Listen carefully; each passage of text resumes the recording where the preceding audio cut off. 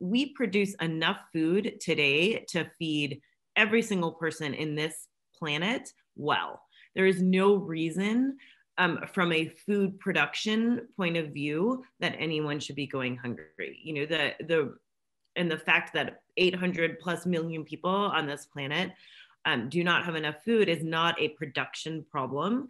It is a problem of, distribution and poverty and the way our society is organizing itself. But it is not a problem of the food itself.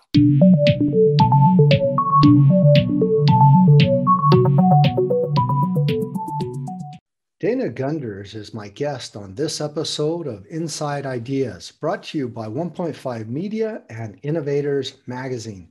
Dana is a national expert on food systems and was one of the first people to raise the alarm about how much food is wasted across the country and the subsequent impacts on the environment, food security, and the economy. Dana has served as ReFed's executive director since March 2020, and she has a long history with the organization, having served as a founding board member when ReFed was established in 2016.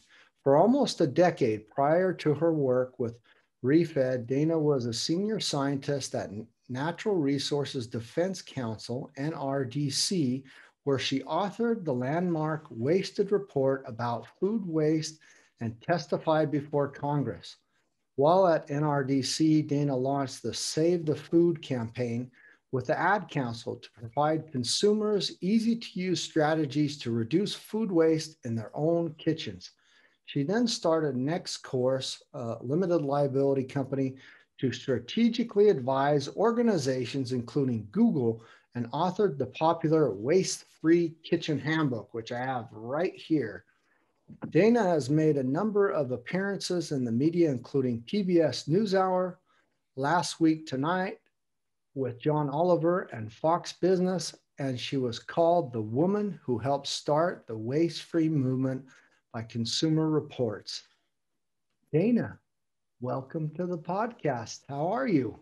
Thank you, Mark. It's great to be here. I'm doing well. Good. That's glad to hear. So you started the new position during the pandemic. Yeah, I think we announced that I would be the executive director on March 13th, and then the world shut down on the 16th or something. It was quite an interesting time. Well, I guess that's a cushy way to slide into a new position, huh? Or did it cause you any new readjustments? I think it might have been cushy if I didn't have a 3 and a 5-year-old who sort of, thought they were my job at the same time. So yeah, no, it was interesting, but actually it was fascinating to be working on this issue of how much food goes to waste during that time, because, right after the pandemic started, just the headlines were covered with, on one hand, just these piles of, mountains of zucchini that weren't being harvested, or all these stories of all the food that had sort of been stopped up by the shutdown of the hospitality industry and restaurants and all of that. And then on the other hand, sadly, just those huge lines, and I have these visuals of the mile-long car lines waiting to get food pickups. And so there was very quickly a huge surge in interest in this issue of, like, how can we have so much food going to waste and so many people in need of food at the same time?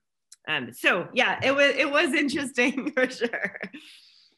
You and I both have a mutual friend, and that's how we connected, Diane Hatz, and I thank her very much. And I'm glad that you can make it. But with your history, not only the book, which was written in 2015, came out in 2015, is fabulous for tools, tips, recipes, how to organize your fridge, how to use your fridge properly, how to use your freezer, how to do different tips. But you've had a pretty long background in food waste and food in general, and been a strong advocate. But now you're hit with these crazy times, not only the pandemic and Black Lives Matter and the inauguration, many other crazy political civilization framework unrest issues. And it seems like you've weathered it fairly well, but plus you're starting a new position within the organization and that. So I suggest, or I guess I would guess that you've weathered everything fairly good, but as me as well, a lot of these things bubbled to the surface, and we saw where the systems are broke. And you mentioned the zucchinis and other the big issues around food waste. I'm in Europe. I'm in Hamburg, Germany, and seeing a lot of food waste in the United Kingdom because of Brexit, but because of the lockdown and closures. And there's some very complex issues or systems involved, foods that run in the food systems that all tie to food waste or tie to, you know, migrant workers and pandemics and illnesses and lockdowns, what can create a pretty big ripple effect. So I want to know, how have you weathered that truly? And what aha moments, not only from your position and your personal life, came up and where you saw, okay, this definitely needs to be on the roadmap going forward to solve some of these problems? Yeah, it's a great question. I think the insights from the pandemic for me are a few, or just this past year, to your point, not just the pandemic, right? Everything of the past year. A few. So one was, one thing we really saw succeed throughout, there's a lot of discussion about the food chain is broken, right? Look, it's so broken.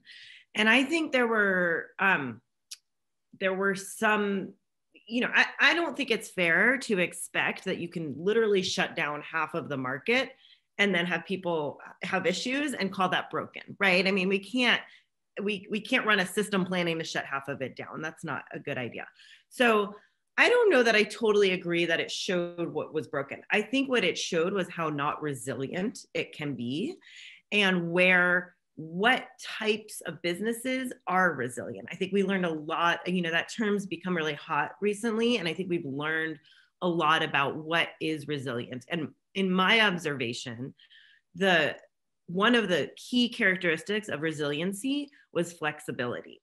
So where we saw, milk processors that only package into 20-gallon bags and all of their equipment is meant for these large institutions, right? They couldn't just switch on a dime and all of a sudden start producing milk gallons to sell in retail stores. But other models that were much more flexible, we have a company here called Imperfect Foods. They take boxes from all sorts of places and they sell them to consumers, and in between they give consumers a list and they say, okay, this week here's what we have available, and then people pick what they want and they get it shipped to them in a box. Well, they were able to take all sorts of things, right? Then not only were they able to take some of those farmers' goods that had been selling into food service and just sell them directly to consumers, but they were taking like popcorn kernels from the distributors who typically sell them to movie theaters. And all of a sudden, nobody needed popcorn kernels, right? And they were just selling them to consumers. And trays of little cheese trays from United Airlines had 40,000 extra cheese trays, right? That they didn't know where to go. And instead they were able to sell those through these boxes. And so that flexibility was huge during the pandemic, and I think is a key aspect of being resilient. Another example is the sort of local regional food system example. And, near me, there's a food hub. It takes food from nearby farmers. It sells it to restaurants and had just started selling directly to individuals. Well, their demand for those boxes they sell to individuals grew tenfold during this. And they were very easily able to switch the demand, the lettuce they used to put in for the restaurant, just they put it in the box for the people, and the farmers were, much stronger for it. So resiliency was really, in my mind, the flexibility was a key component of that. Another thing we saw was a huge surge in interest. Well, I don't know if it's interest or just necessity, but a huge increase in people cooking at home, right? And building those cooking skills. And everything I've seen is anticipating that people will continue to cook at home more for the foreseeable future. And along with that, we get better cooking skills. That I've seen some charts that show that the amount of recipe searches around April, right after the pandemic started, were higher than over the holidays, which is always the biggest time. And so, people just seeking out advice on how to cook more, learning how to cook better, having to plan a little bit more because they're now shopping online or they're trying not to go to the store as much, has forced them to actually build skills in meal planning and how to manage their food. And I think all of that is a big benefit. It's absolutely a huge benefit, and I'm glad that you noticed that. There are, I want to see if you notice some other things and maybe if you have some other comments. So not only in this kind of moment of resiliency, some people kind of get into a panic or hoarding mode where they are out there, not just the toilet paper, but in some, I happen to be there at the beginning of the lockdown of the pandemic where the U.S. closed its borders, and I was actually stuck there for a little while longer until I could get back to Hamburg. And what I noticed in the grocery stores that the canned goods, the also junk food, a lot of the aisles were cleared empty. Alcohol, drink aisles were cleared, water obviously, but only a few aisles further over where the fresh produce was, organics and fresh produce, and they were pretty full actually. And so I'd kind of like to hear what you saw in trends on the consumer end of it, and what you were seeing through. I mean, you guys do a lot with reports and data and information throughout the United States as well. Did you guys notice that certain areas were harder hit than others, and some areas that are food deserts and there's only fast food, there's no real fresh groceries or grocery stores close by that and things? And did you also see that disparity difference between some shelves were totally empty and the fresh food was perishable, so to say, were pretty full? Yeah, we and our data analysis has not really dived into the pandemic yet. I think we're all still sort of waiting to see how the kind of annual things come out. But just in what I read and my observations and all of that, I think, and companies I spoke with, sure, the big processor, the big brands that are the middle of the store, I mean, their sales were up 2 to 3 times average, and they were they were struggling to keep up. And then, but it kind of makes sense if you're in the hoarding mentality. If you're sort of in that emergency kit building mode, you're not going to necessarily buy lettuce. So, I think that's what happened is people were just sort of thinking, what if I can't leave my house for 3 weeks in a month, right? What do I need? And so I think that made some sense. Frozen foods as well, right? And the fresh stuff, people, the other trend that was clear is that people really went back to comfort food. And so I was frankly surprised to go to my store and see like star fruit and papaya still for sale. I was like, who's going to the store and buying star fruit right now, right? And I can't believe they're keeping that up through this, where, I mean, it was a financially good but very difficult time for the supermarkets, right? I mean, your average supermarket carries in the US, the average supermarket carries about 50,000 different items. And even in normal times, it is challenging for them to predict for every single one of those, depending on the weather, depending on other sales in the store and all of that. It's really challenging to predict what they're going to sell, right? And that's a huge source of waste, is just how much, they don't nail that equation perfectly. So you can imagine during the early days of the pandemic that it was just impossible for them to be able to keep up with a very erratic anomaly of demand, right? And so, I think to me, it makes sense that the fresh produce didn't go crazy. People don't necessarily know how to freeze, they're not necessarily going to go buy a bunch of string beans and freeze them or whatnot. I do think it was an interesting time for frozen foods. Frozen foods are something that, while it takes a little bit more energy to keep them frozen, they are a great solution for having fresh produce when you can't get to the store to get fresh produce, right? They typically are frozen within hours of being harvested. The nutrients in frozen food maintain most of the nutrients, or some of them there are even more because they haven't traveled as much and sort of been degrading, getting older as the fresh stuff does. And so I think frozen, I know for me, when I was sort of like unclear what was happening, I was really turning to frozen as my backup. And we were, lucky to be able to stock our freezer with a bunch of frozen broccoli. We're still trying to eat that down, I swear. Yeah, that there are some, and that's something that you address a lot in your book. There's some fabulous sections on how to preserve, some recipes, how to use your freezer, how to use your fridge, some tips and tricks just for the everyday consumer, no matter who, how to do things properly and the thought process behind it. I love how it is truly a handbook that is fabulous, a waste-free kitchen handbook that I love what I saw in there.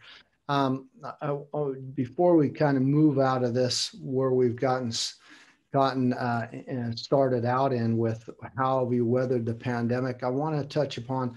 So in New York State, they just settled a big potential suit that was dropped from an egg company that before the pandemic started was selling eggs for 59 cents a dozen, I think it was, somewhere around there, which is cheap in and of itself, but then flew up to 289, I believe it was, during the pandemic, and there was a case brought against them. And so now that company, the suit was dropped in that they paid damages back to New York State and wherever they sold those eggs to donate to the food banks, the food pantries. And it was something like 1.9 million almost eggs that they're donating in order to drop that suit, because they did do some form of price gouging and raising of the price.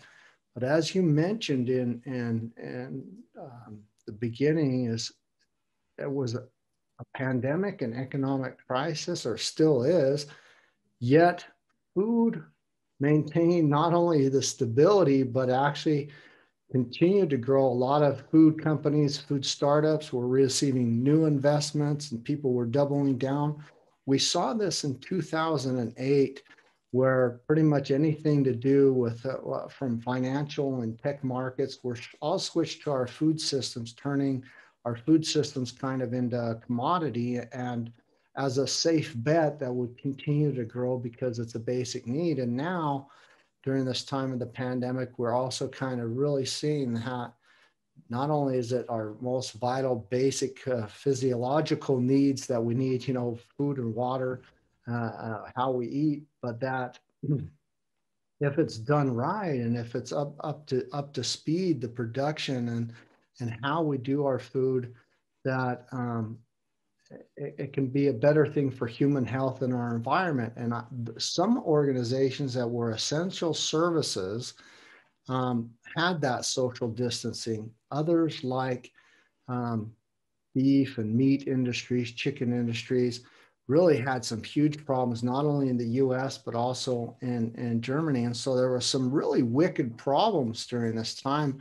of all this. And that's why I made the comment, some things bubbling to the surface, some problems in the system. And one big problem, obviously, that's tied to the big facet of the food system is this food waste, and how we produce overall. I always say it's not the brands of the future or the foods of the future. It's really how we produce that will reduce human suffering the most and solve our environmental problems. It's really how we do it. That do we have the technologies in place to be efficient and not waste food, not only at the farm and the production manufacturing area, but clear to the consumer's fridge. That's what I liked, how, you know, some ways, how you buy, how you shop, how you use your fridge properly, how you use your freezer properly. And so I don't know if you have anything more to say about that, but I'd love to hear your comments. Yeah. Well, you know, my work is really focused on the US, but this is certainly not just a US problem. It's very much a global problem. And whether you're looking globally or within the US, about a third of all our food goes to waste. And by goes to waste, I mean goes unsold or uneaten. Some of that, you know, in the US, about 3% of it gets donated. Other portion goes to animal feed or to composting, but the vast majority is still going to landfills or incineration or down the drain. And it has huge implications for our resource use, right? It it takes up about it takes up about 20% or so of our land, almost that much of our water use, and not to mention all the fertilizer and pesticide that goes into producing food, as well as the fact that if you add insult to injury, it's actually the number one food going into our landfills today in the US. I'm sorry, not the number one food, the number one product of everything going to our landfills. There is more food than construction debris or anything else. So, you know, it just doesn't make sense. And particularly at a time when there is so much food insecurity, you know, I think what you're getting at is we produce enough food today to feed every single person in this planet well. There is no reason from a food production point of view that anyone should be going hungry. You know, the fact that 800 plus million people on this planet do not have enough food is not a production problem. It is a problem of, you know, distribution and poverty and the way our society is organizing itself. But it is not a problem of the food itself.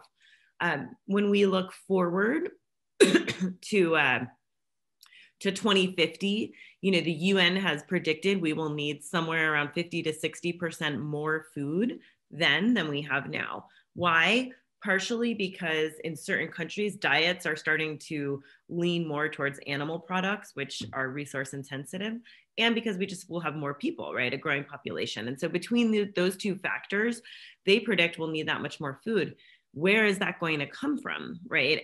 Are we going to cut down more rainforests and native grasslands to grow it? Or are we going to use the food that we're already producing, right? And so, you know, I mean, I think that is where the issue of wasting food is just sort of, that's the biggest picture point, is like, are we going to use the food we already grow, or are we gonna, you know, pretend like we need more and actually do further damage to our resources and use up more of them to grow, you know, an extra? If we don't get more efficient, if we don't start to streamline our food system, we are producing 30% more food than we need to be. And that is just like silly, really, beyond anything else.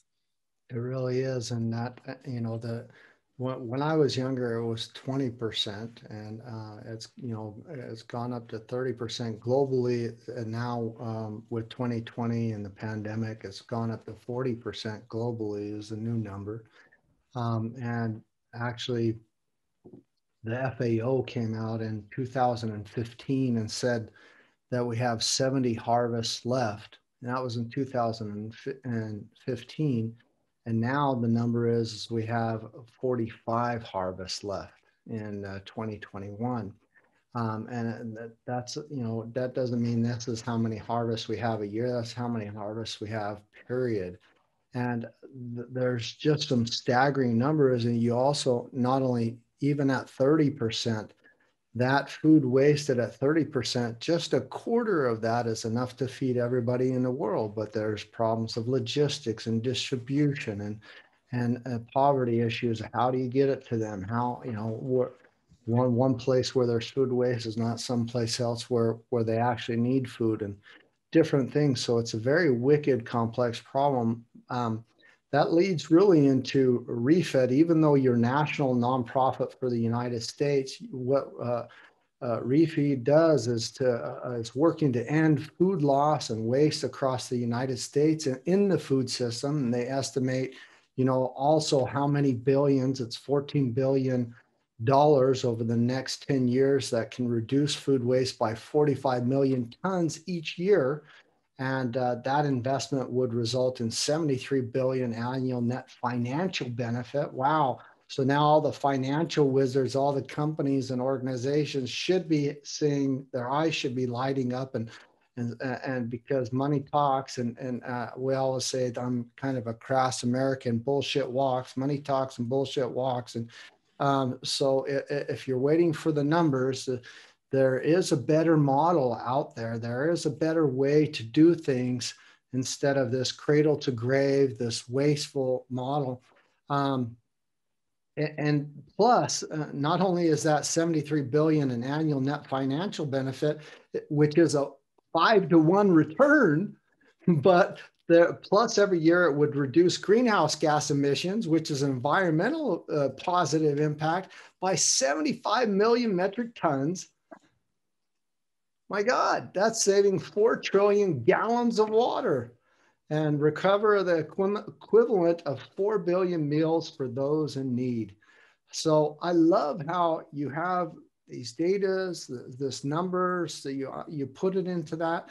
And really that's why I asked you on the show, is I wanted to get more into REFED's mission, kind of what you do. You guys do some fabulous stuff. So not only do you guys have on your website some fabulous tools and reports there that people can download and get, but you have the insights engine, you have the roadmap to 2030, you have, you know, things for policy movements. What can we do to nudge and push the policy in the United States in the right direction to reduce that? And then there's also UN environmental program, the UNEP, comes out with every year or every couple of years with a lot around food, but around food waste specifically as well, the new data, the new numbers and things. And so you guys are kind of staying on that. And now we have not only an advocate, but also a plethora of great tools, from the policymaker to the large organization, to the small, medium enterprise, clear to your home kitchen, with all sorts of tools to use. And so I would love for you to tell us about some of your projects, some of the things you're passionate about, what we should know. That was not a discussion we used to have when the orange guy was in office, but now that Biden and Harris have doubled down and are really doing a lot of things towards environment and food and agriculture and in different areas of concern, it's the right time to talk about it. It's the right time to say, hey, I didn't know this before, and Oompa Loompa wasn't talking about it, but now we're back in the game. Yes, all true, all true. Well, let me start with the insights engine itself and just tell you a little bit more about that, because we did two things during the pandemic. One was we started a, big for us, but not huge, fund to help a lot of the smaller organizations distribute food and kind of pivot during that. But secondly, we spent the entire year doing analysis to launch this insights engine. And I would love for anyone listening to go check it out. We took about 50 different data sets. We combined it with industry papers, case studies, expert interviews, kind of anything we could get our hands on, frankly, because data on this issue is really tricky. It's really hard. And so we did all that and we combined it into our own methodology. And we analyzed 42 different solutions to food waste. And we basically analyzed them for how much food they can save and how much it costs or saves in dollars, actually how much it costs and saves, right? Because there's a cost to most of these things. Typically, as you just pointed out, there's an even better return. And so we, for each solution, kind of analyze that at the systems level and mapped it all out in a really fun tool that you can go and interact with. And you can say, you know, I'm a retailer or I'm in government and show me the solutions for me. So it is a US scaled analysis, but I think there's a lot to learn far beyond the US, because just in terms of looking at what are those solutions, how well do they work? So it's everything from, you know, some of the new technologies that are coming out. One that really rises to the top in our analysis, we call enhanced demand planning. That's kind of taking artificial intelligence and applying it to that tricky equation I was talking about before for grocery stores of how much of each of our 50,000 products do we need in each store. You know, that's a really good use of big data to look at the patterns of sales and what do consumers do when there's a different promotion in a different part of the store and all of that, and how much product do we need at each store. So, you know, that's one that saves businesses money to implement and saves a lot of waste. So there's a bunch of technology things like that, apps. You know, one that's really hot in Europe right now is called Too Good to Go, and it's a last minute sales app for people to get when restaurants have a little bit extra at the end of the night, they can sell food on that app at a discount. And that saves a lot of waste because that food is going straight to the garbage typically, you know, 10 minutes later, right? So we have solutions like that. We also have solutions like, you know, one that's one of our top ones is reducing portion sizes. A huge amount of the food that's going to waste in restaurants in the US is happening in the front of the house after it's served to customers. And so how do we basically have people not waste so much on their plates when we go back to restaurants, right? And, you know, just how do we give more flexibility to portion sizes so that if you're starving and you want the mega, like go for the mega. But if you're not that hungry or you're a light eater, there's another option for you so you don't have to buy that much. So anyways, a whole variety of different solutions, and you can look at them through how much money they are going to cost and save. You can look at them through the climate, the greenhouse gas footprint, you know, which ones are rising to the top in terms of greenhouse gases, because depending on where the solution happens in the supply chain, depending on whether you're preventing food from going to waste or you're maybe feeding it to animals or composting it, those have different greenhouse gas implications. And we actually commissioned a new set of greenhouse gas factors for this analysis to give more resolution to it so that we can say, you know, one of the things we found is overall, the surplus food in the US, wherever it's going, whether it's being donated or somewhere else, the footprint of that is about 4% of the entire greenhouse gas inventory that of the US. So that's about 58 million cars worth. And also the footprint of a tomato on the farm is only 1/6 of that tomato once it gets to the home. So as the tomatoes traveling and being picked and cooled and transported and stored and cooked, it's gaining footprint, and that's about 6 times more. And so it's actually really important for us to pay attention to that later part of the supply chain from a climate perspective, because that's where the biggest impacts are happening. If you care about hunger, however, we found that, look, farms have a huge amount of surplus happening on the farm. There's a ton of edible food just being not harvested, right? And so if what you care about is getting more nutritious food to people, let's look there, you know. And I think we did see some solutions for the US pop up during the pandemic where the government started paying farmers who had extra food to put it into boxes and get it to people in need. That seems like a good idea to maybe continue throughout, right? Like, why stop that? It's a way to get that healthy food to people. So, you know, I think a lot of opportunity there. And it really depends who you are and where you sit in the supply chain and what you care about in terms of what the best solution is for you. So we try to really enable that interactivity and to get to the right solutions for you. but from you brought up policy, so I want to address that as well. And absolutely, like it is an incredibly fertile time for policy here, I would say. It's exciting to have somebody in. Now I will acknowledge that even under the Trump administration, the federal agencies were actually able to maintain some of their efforts around this.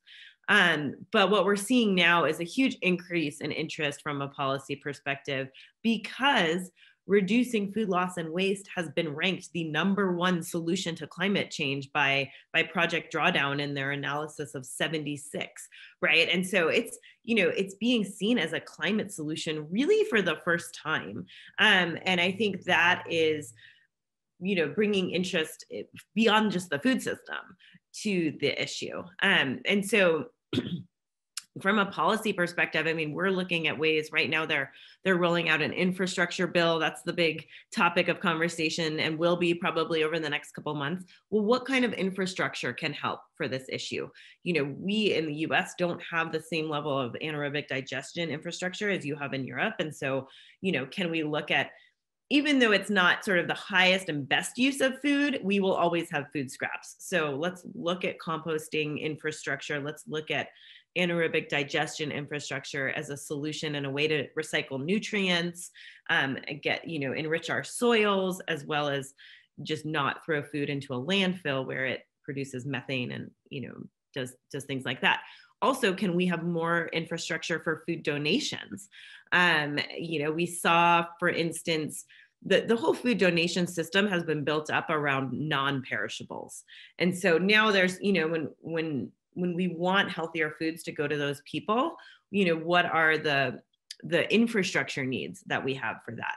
And by the way, it doesn't all have to be just building brand new stuff, right? Is there a way we can take like the sharing economy concept and use some of the refrigerators and coolers that maybe are empty during the weekend in schools to store food that could be distributed? Or, let's get creative. There's cold storage is expensive and it has its own greenhouse gas footprint. So, that's an infrastructure need. So I think, thinking about right now, we're really trying to think about how do we fit some of the policy priorities into the bigger conversations that are happening in the policy world.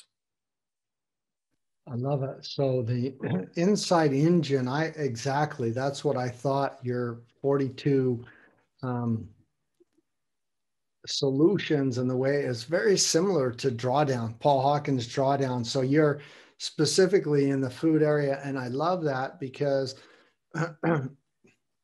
over the years, if I was at the UN or the World Economic Forum, I'd talk with other environmentalists or activists or people interested around food. And I'd say, okay, what are the top 5 solutions? What are the top 10 solutions? What can we do now?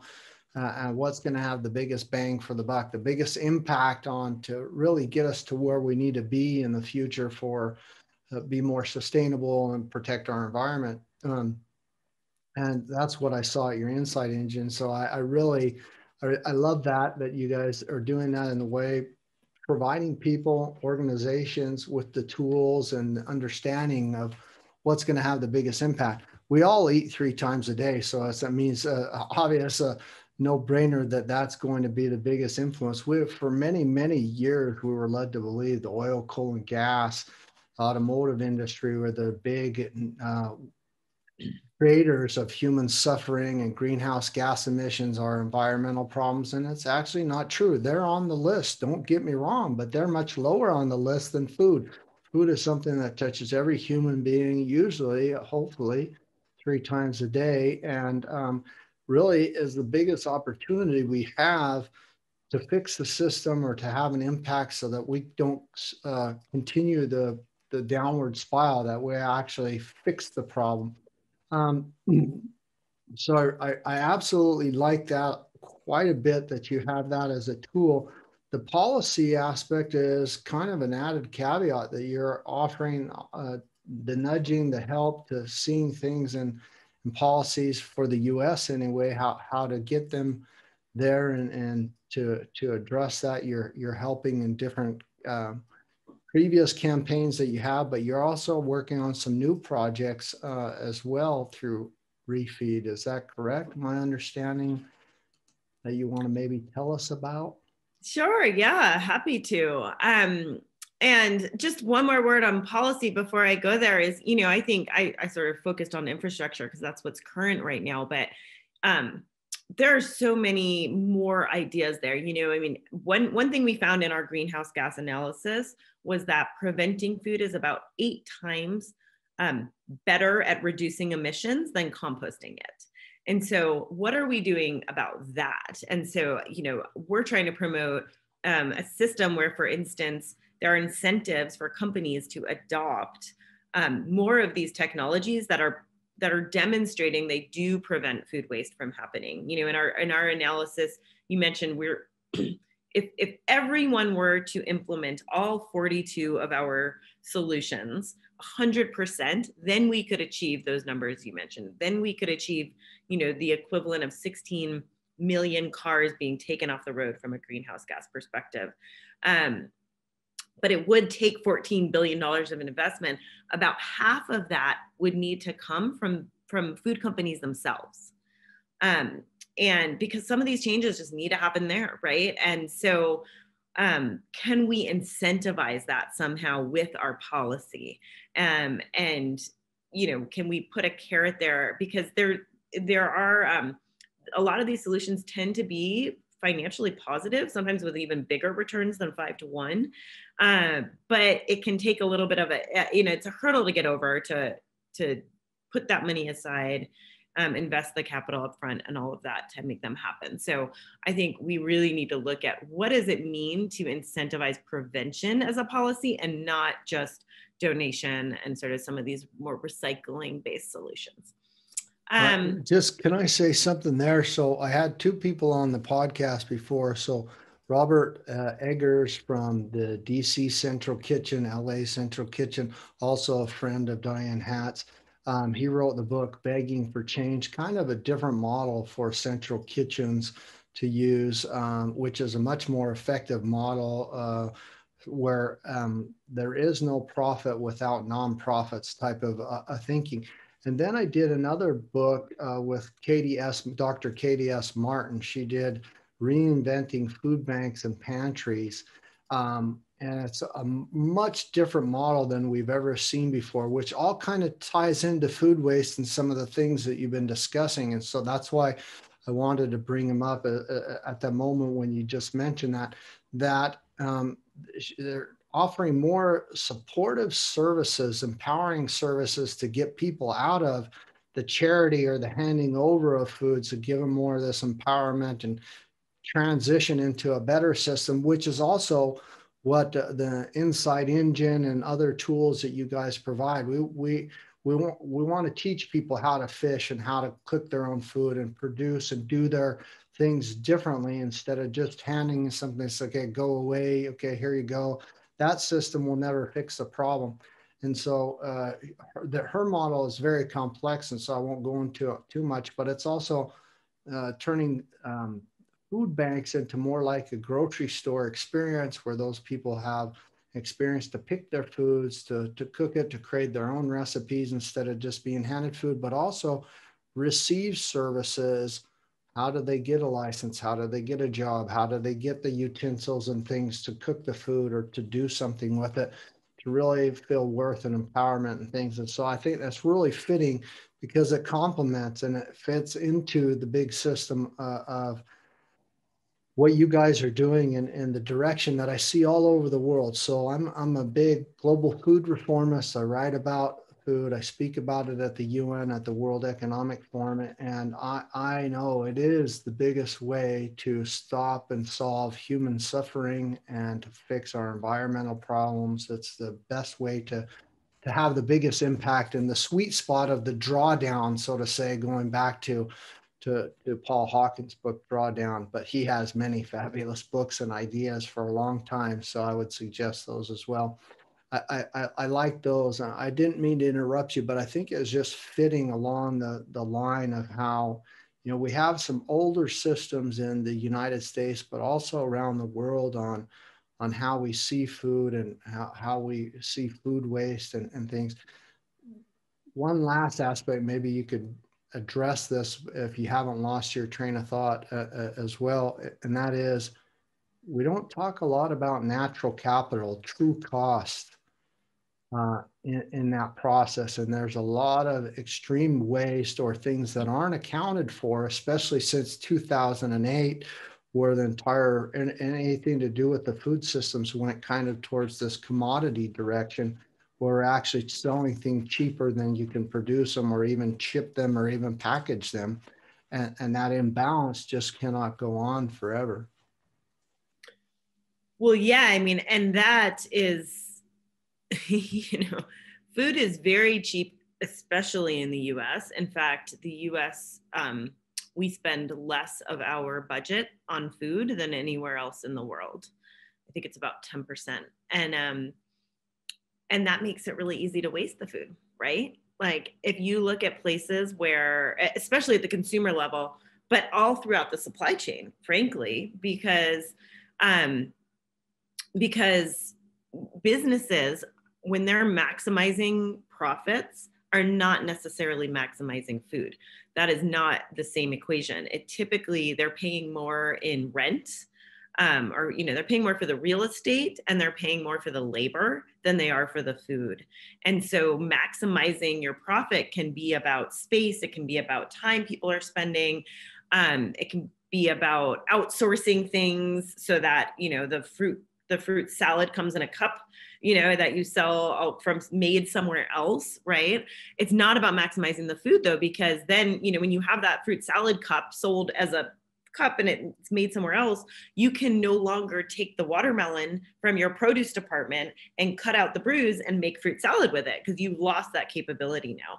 So, a lot of that goes back to just the basic cost of food being relatively low. And I think it's a dicey problem because if you are to raise the cost of food, then you have this whole food insecurity challenge. If you're raising it for everyone, those who can afford it and those who can't, and those who are kind of right at the line. To me, you talked about food donation and food banks. We've talked a lot about that. When you look at Europe, which has a much bigger safety net and a much lower hunger rate in general, you talk to people who work on this issue there, they go, you know what? We can't have businesses donating more than 2% of extra because we don't have any mouths to feed with it. We need to focus on preventing all this surplus in the first place because we just don't have anywhere for that food donation to go. In the US, so that's because the systems were based on government, safety. In the US, we're based on charity. We don't, as a government, feel the need to take on feeding our people as a responsibility. We say, no, we'll just let charity do that, right? And that's why the whole food banking system exists. And so, people sometimes ask, look, if we're too good at preventing food waste, are we going to reduce donations so much that it's going to hurt people? And I step back and go, look, if I were going to design this system from scratch, I would not design it so that we feed people with like the dribs and drabs and extras from across the food system and try to get it, and then have this huge logistical challenge of getting it to them while it's still fresh or somewhat fresh, right? Rather, I would say, let's design that in from the start and feed them and be so efficient. We don't have enough food to catch at the ends and get to them. And, the system we have in the US for that is called SNAP. It's called food stamps. It's giving people money to go buy food, essentially, right? And I think we need to look at that as more of our solution rather than the whole food banking system. The food banking system is an emergency. It's supposed to be an emergency solution, not necessarily the fundamental design. So those, I guess, are some of my thoughts there. And so to go back to a question you asked a while back on kind of where are we going as ReFed, so our work really focuses on three areas. We focus on providing data and insights to the issue, and we will continue to do that. So we will continue to try to improve the information we've put out on our insights engine. And alongside it, we also produced a roadmap that's a little more high level and kind of tries to boil down our 42 solutions into 7 key areas. So we'll continue to provide, more data. We want to get more solutions on there. We want to improve the features and the tools. We want to help. We've already been approached by all sorts of organizations that want to be able to like automatically integrate into our data, and that will help get the information out further. So we'll work on that as well. We've potentially been invited to take the Insights Engine to other countries. Probably will not happen this year, but we're certainly contemplating what that would look like. So that's sort of one line of work. Our second is we really focus on bringing more capital into the space to fund more innovation. And so we will certainly be working on that over the next few years. How do now that we have this analysis of solutions, are there funds, investment funds that may want to sequester, some portion of what they're doing? Perhaps it's a climate focused fund and they want to give a portion of that to investments around food waste reduction. Can we be the expertise? We like to think of ourselves as kind of small and mighty. We never want to be huge. We want to be able to leverage our expertise and get it out to effective places. And so, can we provide expertise to some of those funds to fund some of these innovative companies or scale them for the solutions that we are seeing working? So that both on the private side and on the philanthropic side, right? There is a huge role for philanthropy here. Both in that donation space, but also for just philanthropy can be a great solution for some high risk innovation, right? To pilot some of these things, to prove they're working, to give those innovators those early dollars that they need to really develop their solutions. So also advising philanthropy and helping develop those companies and those nonprofits. And then the third thing we do is act as a hub and connector in the space. And so we're really going to be buffing up our engagement tools, and we're looking at designing a whole set of tools. Well, first we host a network, and we're hoping to really build that network with more people and more functions and more networking ability with each other, and just really connecting people, which we do quite a bit right now, but more on a one-to-one kind of ad hoc basis. And so we're hoping to formalize that.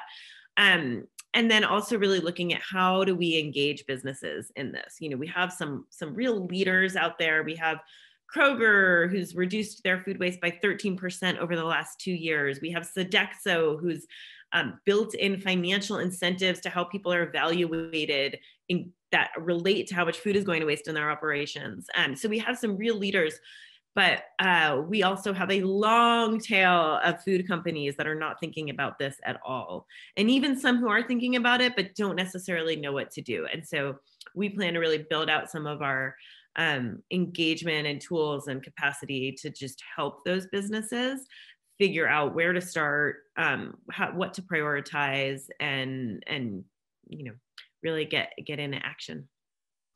I love that. I think that's so important, because those who might not know or have the ability to R&D or think about the innovations or the tools that are available to them to reduce food waste, or they think they might be efficient as they possibly can be, but there's something more out there that's missing. You guys really kind of help with those. And I see it in everything that I've done so far. And I mean, to go back to research with you guys, I want to go back to the Insight Engine. The top one is portion control. Most people totally overlook that on the home end of that, as well as on the production end. So the bigger the portions, the more we can be like this Costco. It's less packaging and things like that we think might be good for the end consumer, but it's not meant for the end consumer. There's no end consumer that can take big portions. But then as well, the consumers that, how do they waste food by over portioning? And there's kind of something that happened before the Super Size Me McDonald's movie and documentary that got us on this over larger portions, bigger sizes than are actually needed, and it's creating a lot of human suffering in asthma, diabetes, health problems, heart issues, and on, because of what we eat, how we eat, the sugaries, and also the portions in it, and what the bad contents in some of those products are. And so I like that that's a tool and that you're offering other tools. Is there any way that you can go a little bit deeper into this roadmap to 2030 and maybe talk about some of the 7 action areas and what you think is that, or is that something that you would just recommend people go to your website and look at? No, I'm happy to talk about those. I think I think describing how we got to them is kind of interesting as well. So we started this project, we had about 80 solutions that we wanted to model. Modeling is challenging. You can't always get the information. And so we wound up with about 40 that we were able to model and about 40 that we weren't. But we looked at them and we said, if you don't have a lot of time for this, if you're just getting to know it, diving right into portion sizes or something can be, a little bit too detailed. And really, when you look at it, everything kind of boils down to some key themes. And so that's what our 7 action areas are, just those key, if you want to waste less food, what does that actually mean? And especially on the prevention side, because the framework that's been out there for a while has often been, okay, we prevent, it's first prevent, then rescue it or donate it, and then recycle. If you can't do either of those, then recycle it. But what happens in practice is people skip over that prevention and they go straight to donation or composting because they don't know what to do on the prevention. To prevent, it takes kind of a more upstream thinking. And so we really try to articulate better, like what are those, what is it that needs to happen? And it really, in the prevention side, there's 5 of our 7 action areas are about prevention. And it really boils down to, 1 is optimize the harvest. And what we mean by that is, first, let's not grow too much. Let's right size production to what's needed. And then let's get it all off the field. Right now we are growing too much food. And then oftentimes it doesn't make sense economically to get it off the field, but that's because we're growing too much, right? And so economically it makes sense to leave stuff behind. Well, let's change that paradigm. Let's grow the right amount. Let's value everything that we're growing and let's get it all off the field. So that's number 1. Number 2, let's not lose a lot of it as it's traveling around, right? It's traveling, it's being stored, how do we do that in a smarter way? And we have sensors now that can monitor temperature exposure of things. We have, intelligent routing systems that can say, okay, this pallet has less shelf life left. So let's send it somewhere closer and let's take this other pallet that has more shelf life and send it further, thinking things through like that. So that's number 2. Number 3 is, we call it refining product management, which we had trouble naming this one. What we're really talking about is matching, as businesses, matching supply and demand more precisely. And how do we do that? We have some of these, artificial intelligence tools now, new technologies that can help us with those equations a little bit better. We have those apps that help broadcast. So how do we first try to match supply and demand perfectly? And then when we get that equation wrong, how do we have backups? Let's have some backup channels that we can sell things to or donate so that we can, match that is part of the equation. And that's that flexibility that I mentioned before. You can have your plan A, try to get plan A as precise as possible, but you need a plan B when that doesn't happen. Okay, so that's number 3. Number 4 is, once you have the product, let's use all of it, right? Let's not cut off the peels and throw those all away. And so in manufacturing, this is coming to be known upcycling, right? Finding uses for a lot of the byproducts to actually turn those into food products for people as well. In restaurants, people call this nose to tail cooking, right? Some of the stranger parts of the animal or root to stock, using the tops of carrots as well as the carrots themselves. So really looking at the food products we have and how do we use all of that product. And then fifth is reshaping consumer environments. And that is, I don't think we've mentioned the point yet that at least in the US, people in their homes are actually the largest source of food going to waste, more than restaurants, more than farms, more than grocery stores. And we really need to help people stop doing that, right? There is, there is a need for direct communication with consumers to say, hey, don't waste so much. Let's be mindful. I wrote a whole book about it, so I clearly believe in it a little bit.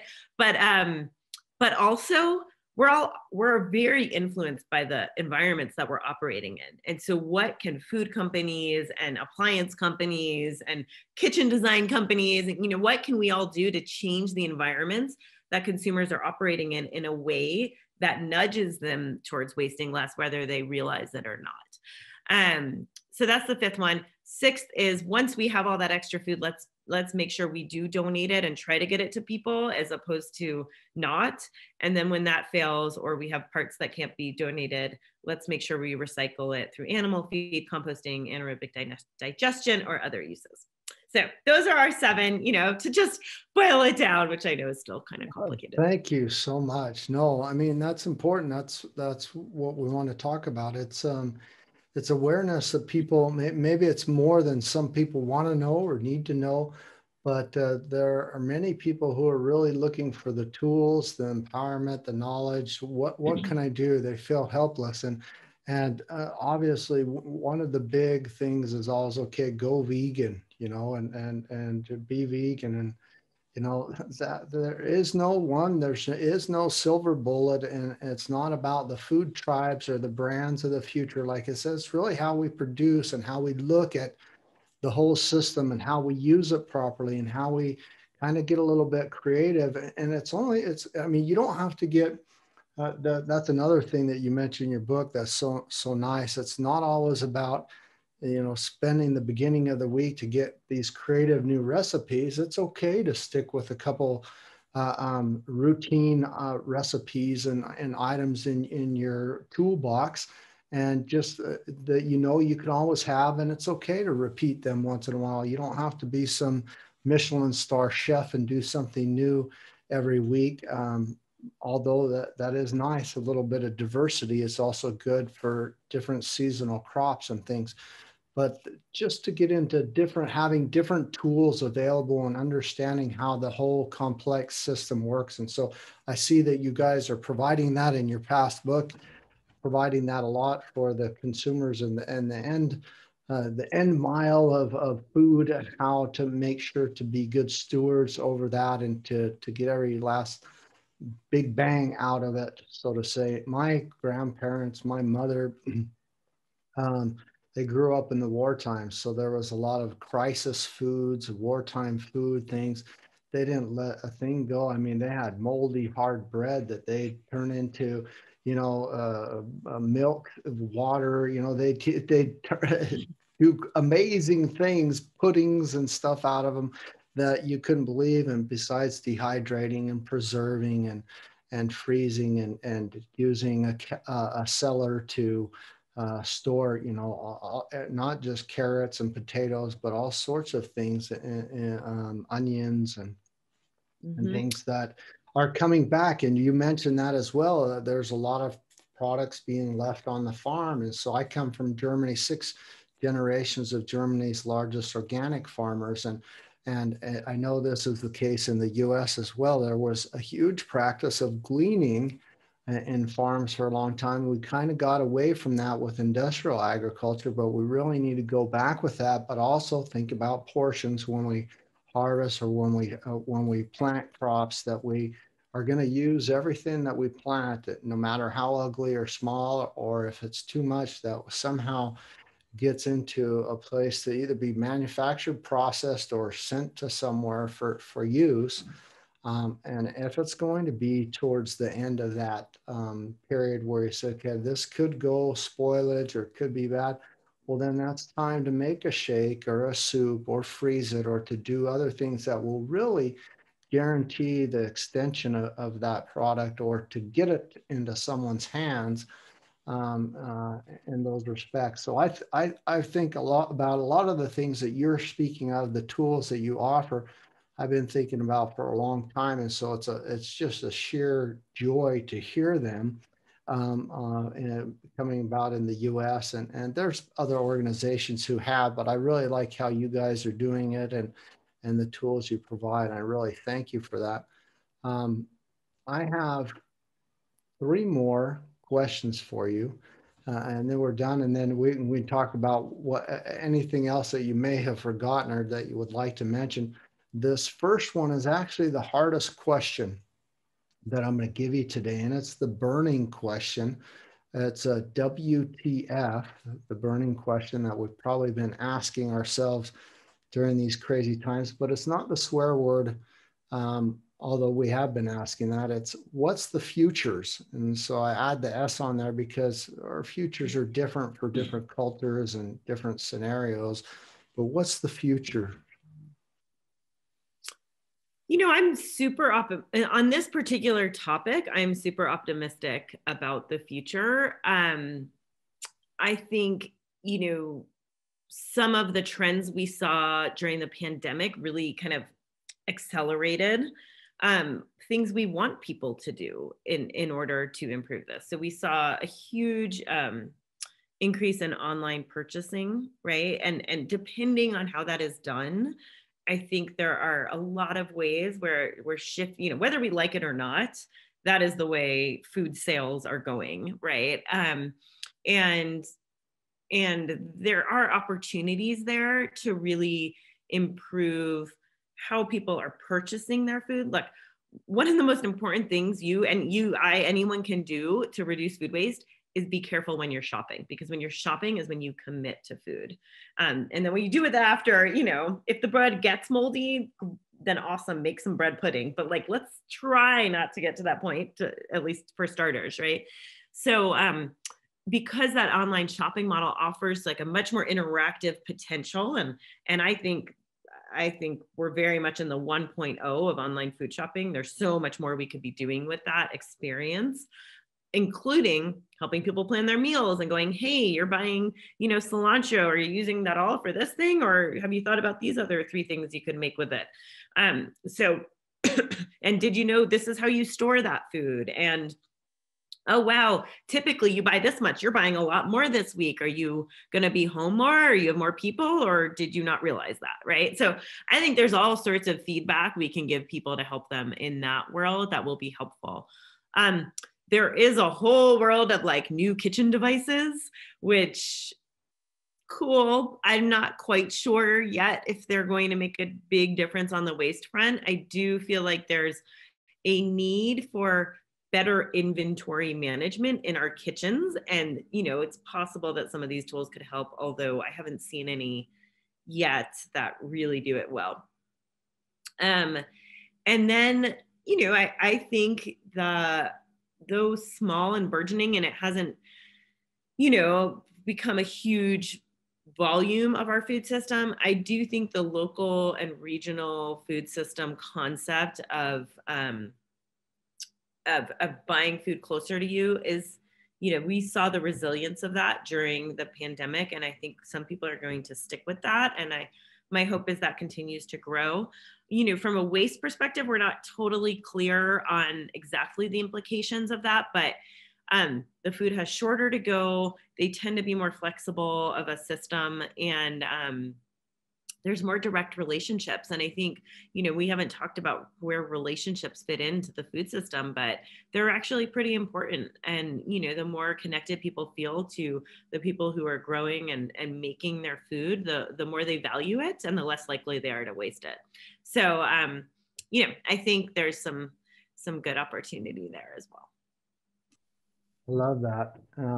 Actually, I lied. I have 4, maybe even 5 questions for you. I totally forgot. I wanted to ask you a question about, you know, since I've been alive, I think there's been about 5 innovations in the food industry that you could really name. And I would say only 2 of them are worth mentioning. And I would like to see what you think on those innovations, if they're positive, because you kind of said, you know, there's some new tools for the kitchen and that, but the same thing is if they're getting to the stage where they're coming into our kitchens, there are also some tools like that in large scale production facilities that they've used or applied somewhere other, and that's where that home kitchen appliance that might help with flash freezing or dehydrating or some other tools of longer preserving or doing better preps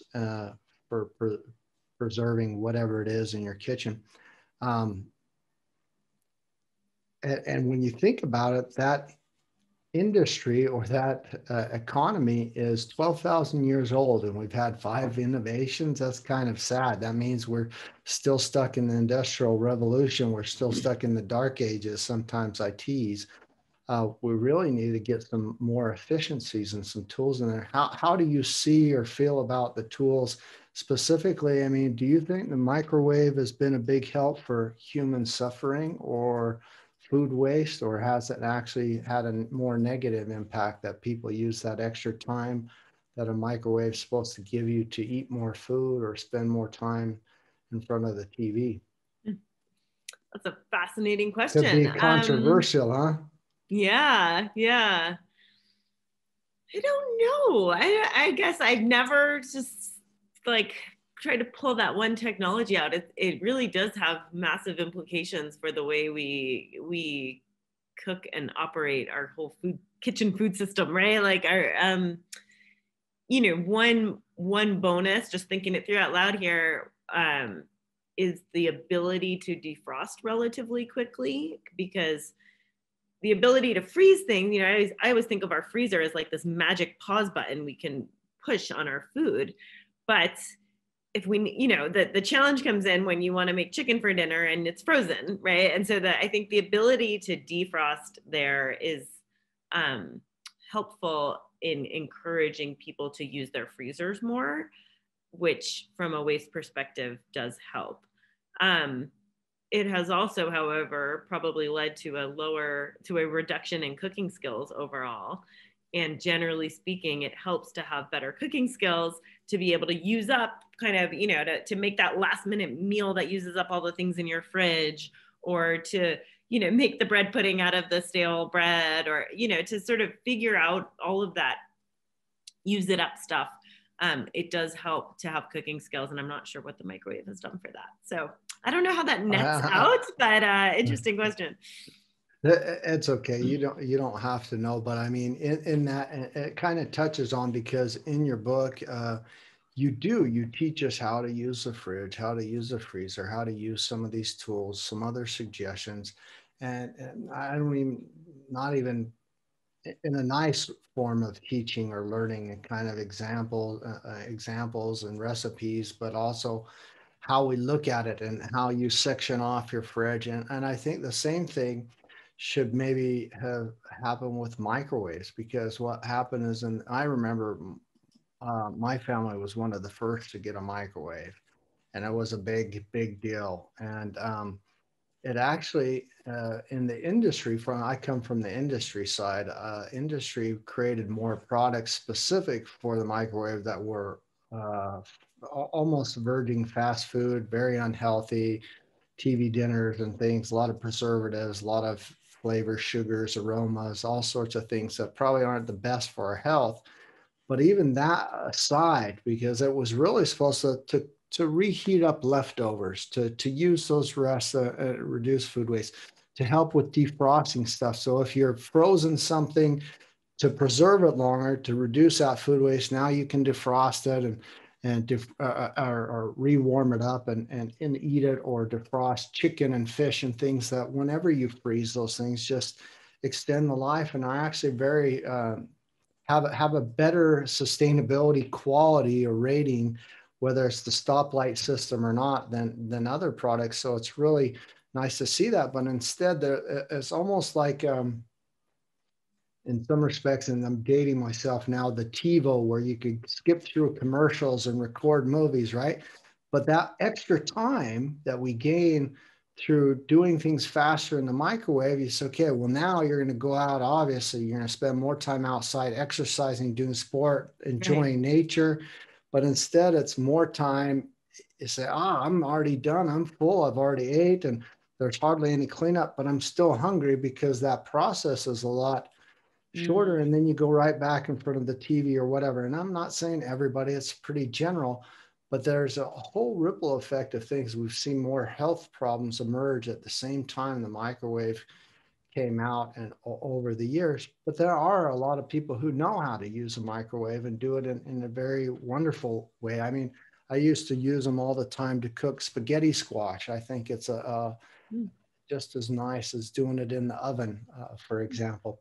I don't want to get too much off on a tangent, but I think that those innovations, and there are some tools, but there's always this awareness and education or learning curve that we should have to understand how to use them in the right way, because there's always two sides to a coin on, the original practices of farming with gleaning and things that were there that aren't being done as much with industrial ag or seem too laborious. And when my grandparents were around, they weren't ever having discussions of ugly fruits and vegetables or not buying things because of the way they looked or their size.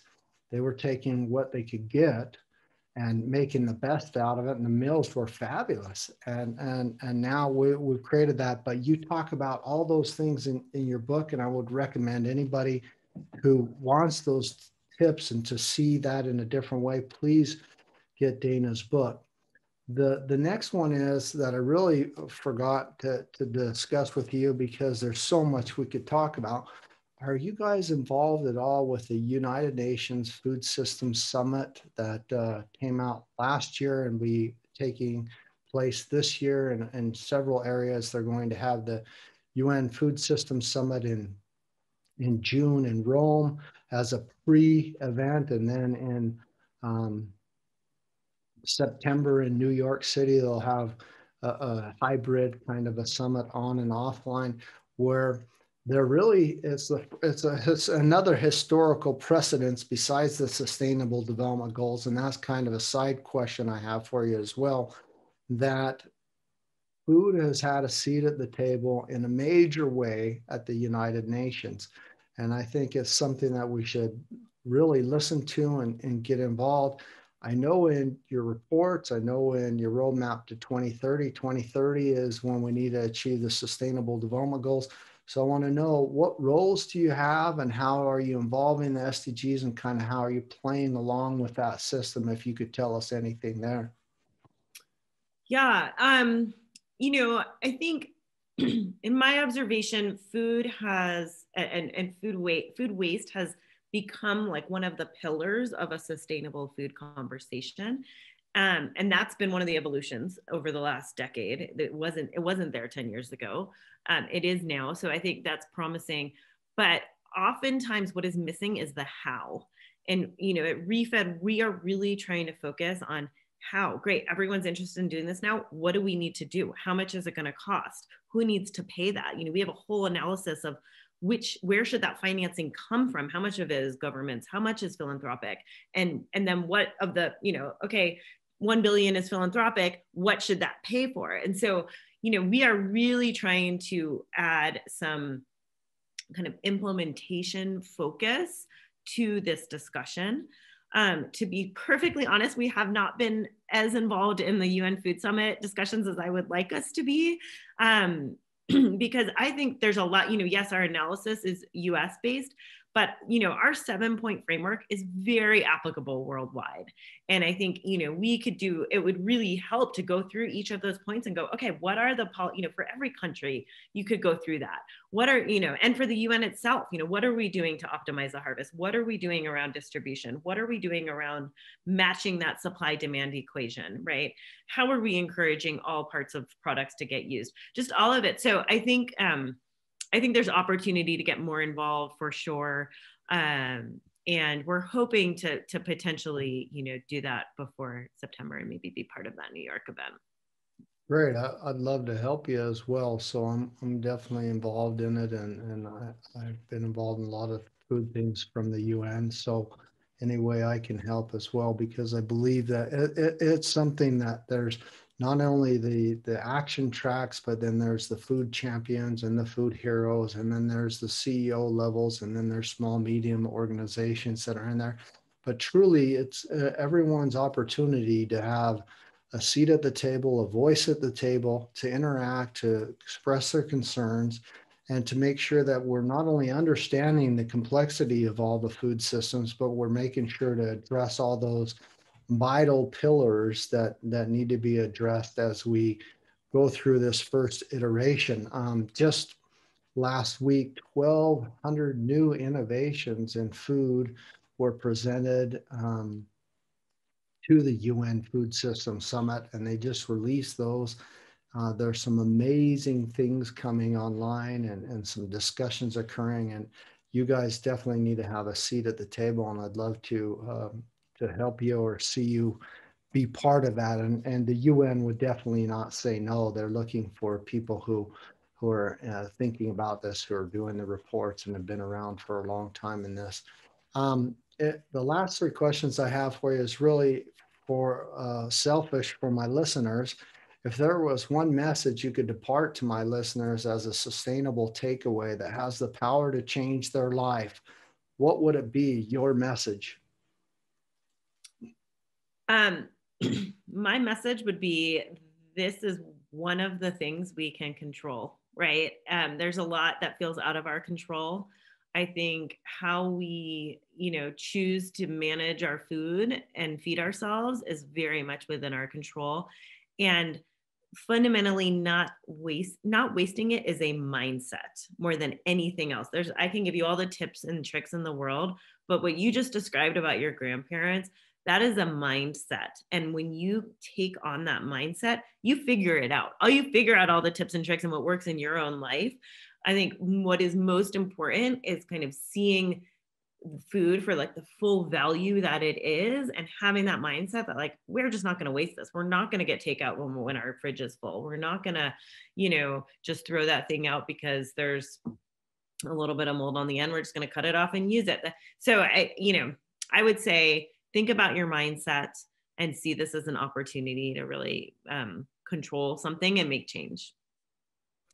What should young innovators in your field be thinking about if they're looking for ways to make a real impact? If you are a young innovator looking for impact, please go check out our insights engine, because you will see there are big wedges, there are small wedges. One particular nut I feel is not cracked is, the plate waste in food service. How, if somebody comes up with some new innovations around how to have people not waste food in the front of restaurants, that would have a huge impact, as well as how to help people in their homes manage their inventory better. What have you experienced or learned in your professional journey so far that you would have loved to know from the start? Oh my goodness, that's a much harder one. So many things, I think, honestly, probably more than anything, it's sticking with my gut. There have been several times where I've just seen something and felt like, wow, this is such a big issue, but if it were such a big issue, why is nobody talking about it?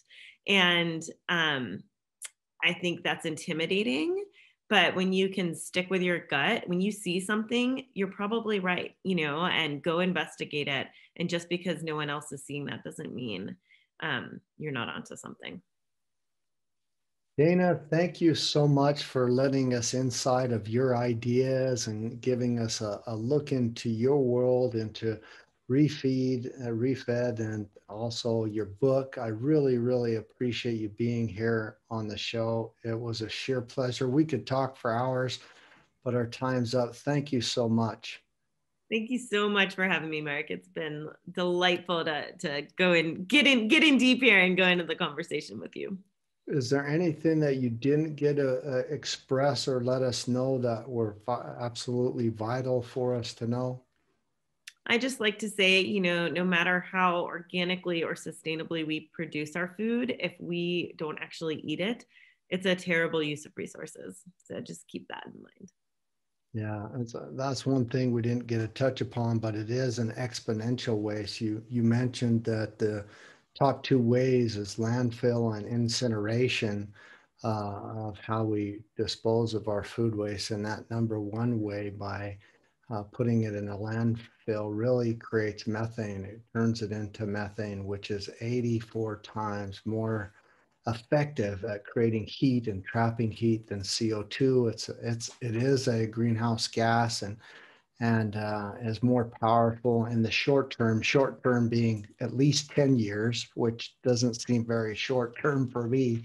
But I really appreciate those words of wisdom, and we're gonna take and apply those. And I hope to speak with you and see you around very, very soon. Thank you very much. Likewise, take care. Take care.